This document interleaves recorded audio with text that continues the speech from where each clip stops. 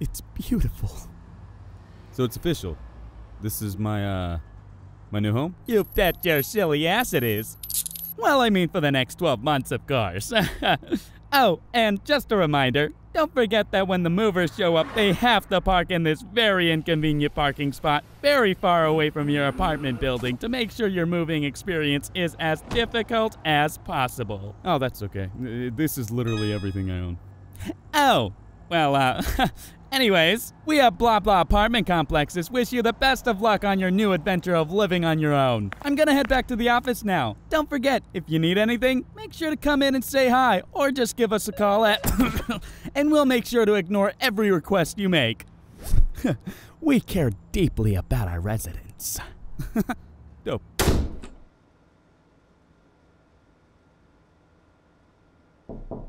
Huh? I wonder who that could be. A Girl Scout? What the? Yo, this bitch better have Samoas!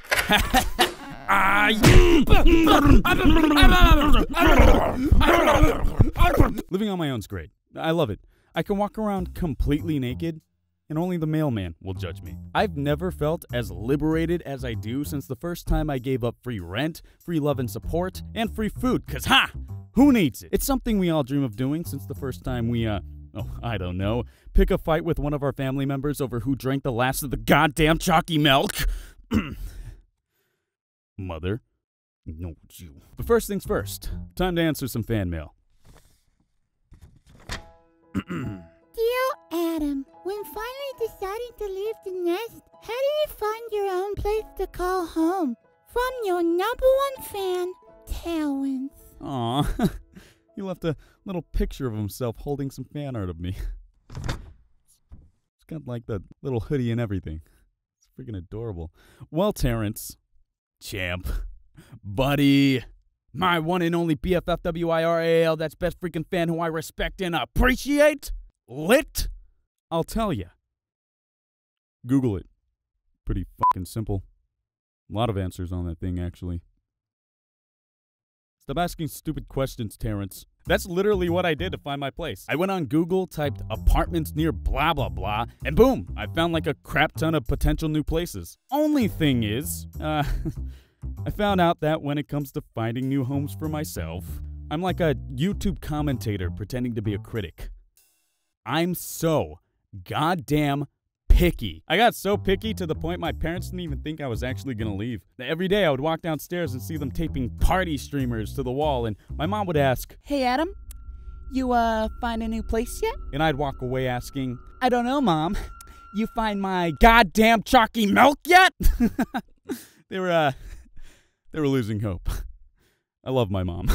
Eventually, I came up with a plan. I know what I'll do, I said with confidence, thinking I was incredibly smarter than I actually was. I'll just play eeny, meeny, miny, mo to choose my next living arrangement. You know, the children's nursery rhyme. To help make probably one of the biggest decisions I will make in my new adult life.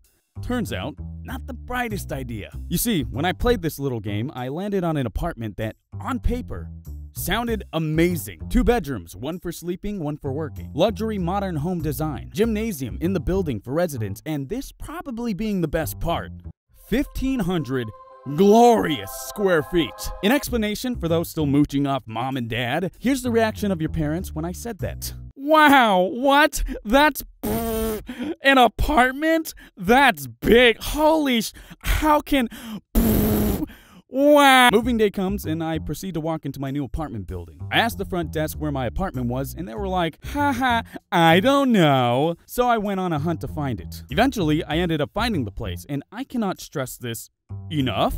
Don't play eeny, meeny, miny, mo to make your final decision, because when I got there, the apartment was 1,500 square feet. But the website failed to mention that the 1,500 square feet all goes up. Looking up, I felt like little Timmy, but instead of falling down a well, I rented a tall, shitty apartment. Worst part was, it didn't even have a second bedroom. I mean, it kinda did, upstairs.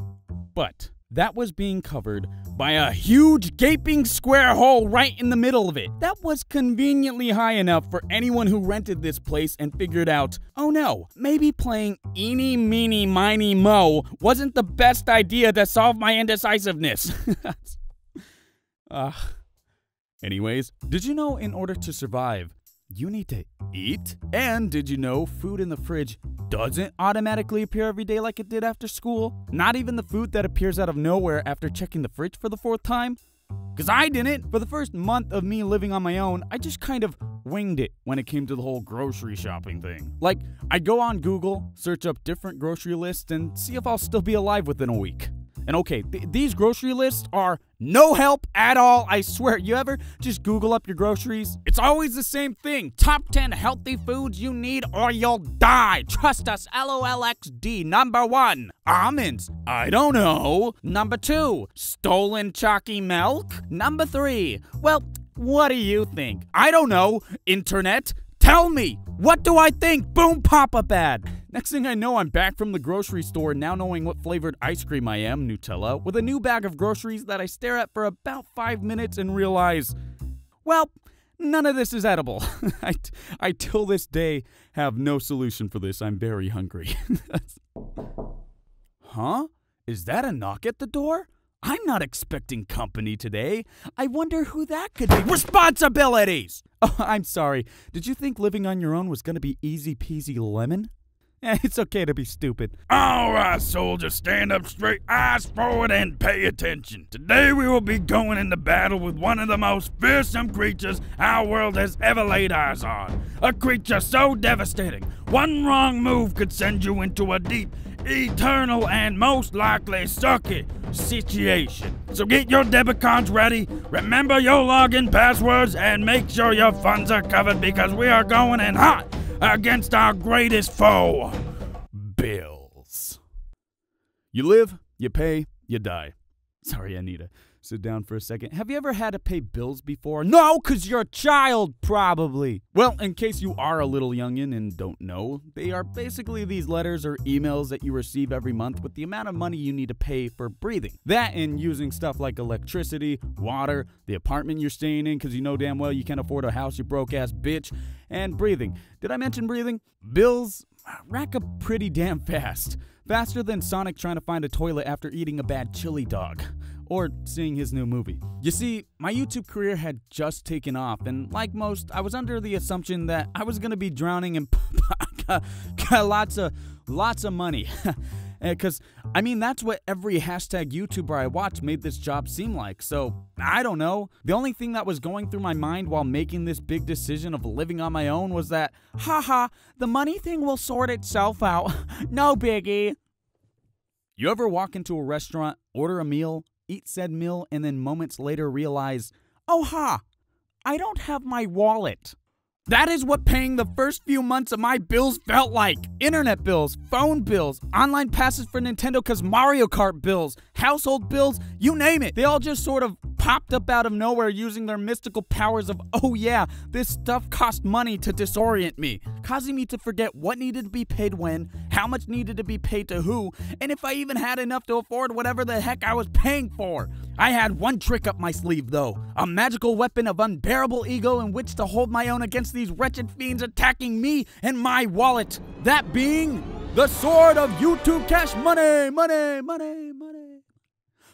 But alas, even with the power of Google AdSense on my side, I was no match for the gruesome strength of the mystic dark arts of potential hidden and late fees.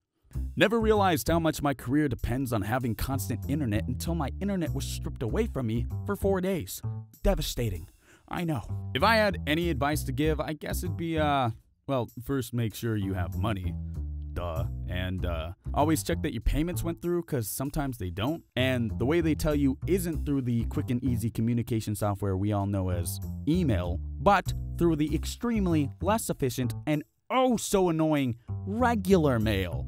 And because regular mail is garbage, you now have about 1 month of overdue payments to pay and will probably find yourself working for and or now a mob boss crime lord. Don't ask, just organize your crap. Also, auto pay is useful. Go have fun all on your own and live your dreams, Adam. You're gonna have a blast. My parents said. Meanwhile, I'm cooped up in a tall-ass apartment, starving, cold, using the unpaid bills as tinder to keep my fire going while I lay on the floor sobbing because I not only can't figure out how to buy groceries, pay my bills, or make good life choices based on children's nursery rhymes, thank you public schooling system, but I also may have forgotten that apartments don't come with furniture. And yes, I'm saying this because I forgot that apartments don't come with furniture. Okay, but let's be real here. I spent like 1 or 2 days sleeping on the floor before I went out to IKEA and bought whatever I could afford on my one video a month, hoping it doesn't get demonetized or falsely claimed monthly salary. Which, shout out to IKEA, I got a bed and a couch.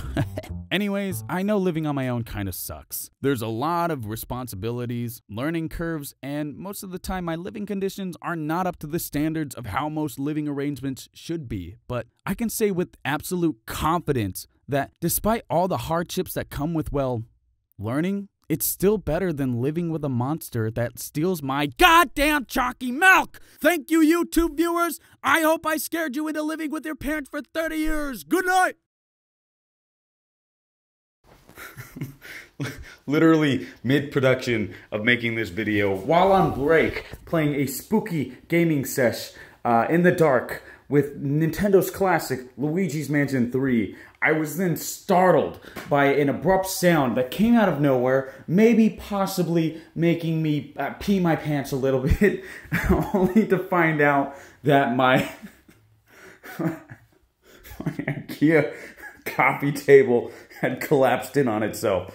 One of two IKEA furnitures in this household is no longer with us today. I guess that's my fault, right? I put too much stuff in the middle part of it. Adding Scott Pilgrim versus the World's book collection on top of it didn't really help with the weight distribution. And it killed my coffee table. Dang it. What do you gotta say about this, Thurnis? You're right. That's a great input. It's my puppy. God dang it.